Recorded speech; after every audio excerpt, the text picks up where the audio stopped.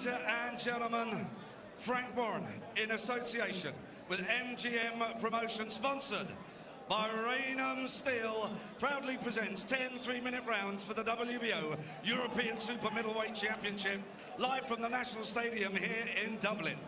Your officials are appointed by the World Boxing Organisation, and your 3 scoring judges at ringside are Paul McCullough of Belfast, MLT of Dublin, Zoltan and Yidi of Hungary.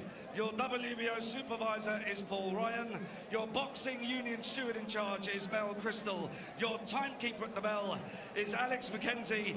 And when the action begins, your referee in charge is the legendary Mickey Van. And now to introduce the contestants. Firstly, fighting out of the red corner stands the challenger, a man whose record reads 20 wins, 7 losses, with 9 KOs to his name.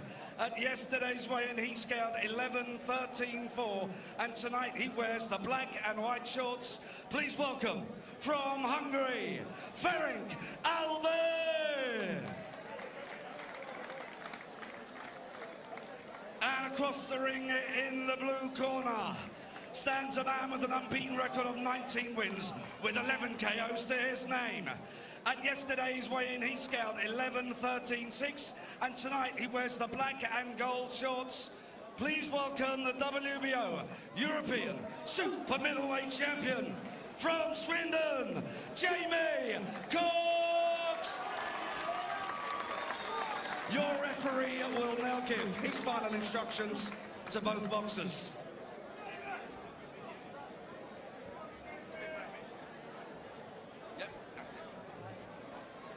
Fellas, you know the rules. You obey my commands at all times.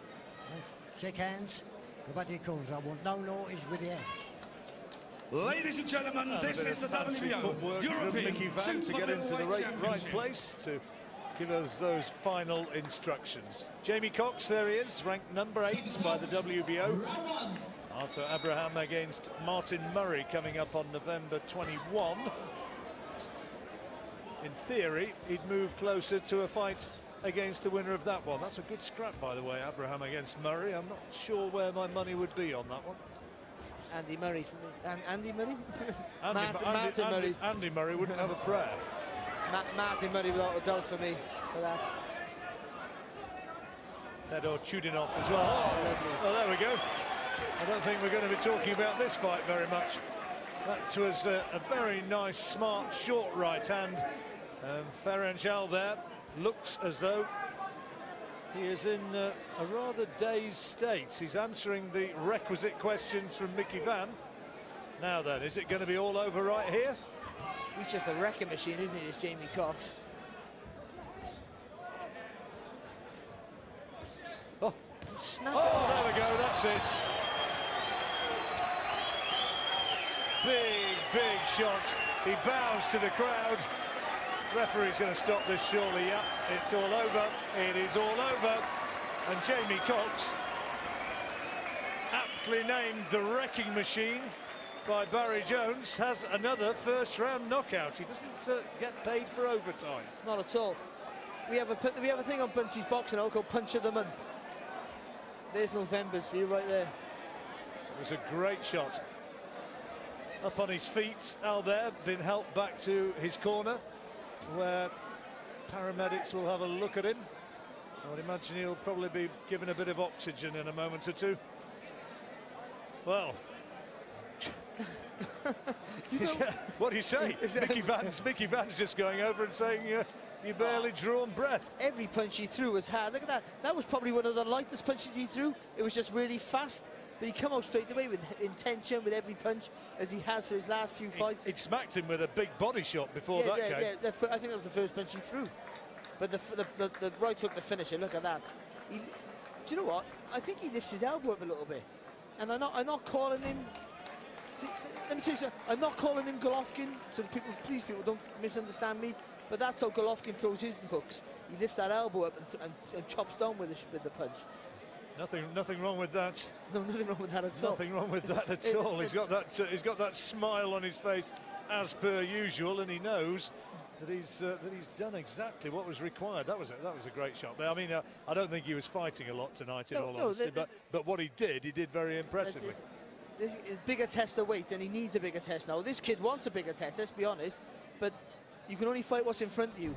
And at the moment, he's just wiping the floor with everyone. I don't mean he's not giving kids a chance to even get into a fight. He's just going in there.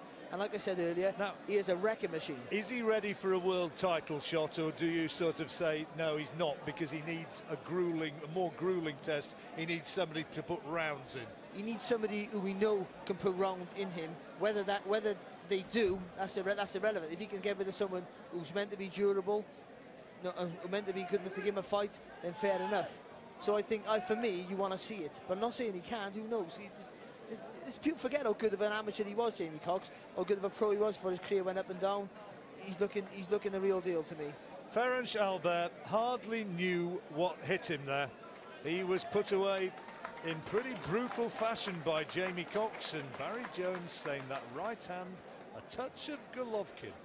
Ladies and gentlemen, at 1 minute 8 seconds of the first round, your referee has stopped the contest. He deemed Ferenc Albert was in no position to continue.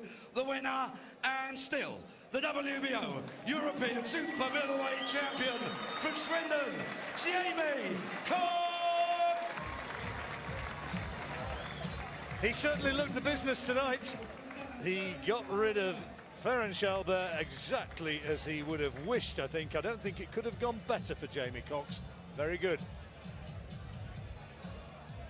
Congratulations to Jamie Cox, another knockout in the first round. John Costello, his trainer, and Jamie Cox spoke about how nobody wants to fight him. Well, I think he's just shown exactly why.